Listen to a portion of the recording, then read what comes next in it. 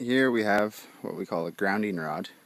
In case the solar panels get struck by lightning, it will find a grounding post to the ground instead of into our components.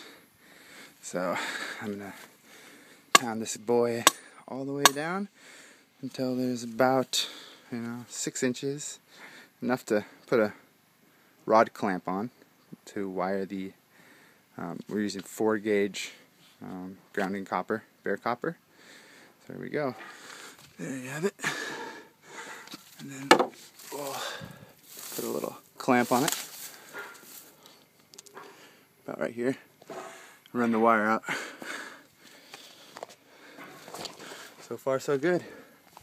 It's coming together.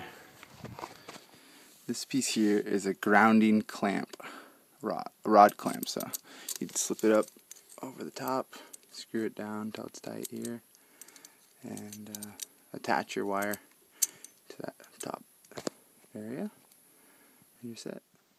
Alright, I'm running the ground. Drilled a small hole, so it'll be going out there. I'm going to continue feeding my grounding wire outside until I have enough to run it.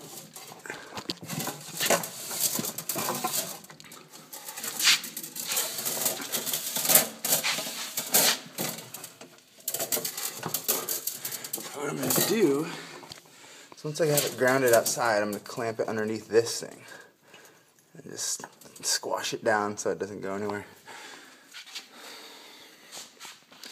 And then it's going to be wired through this port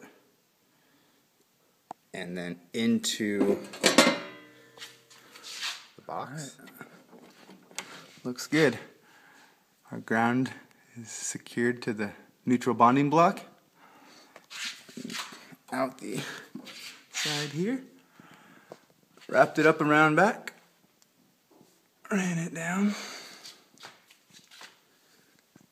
Fastened it down here. Outside. There we go. We have our grounding wire.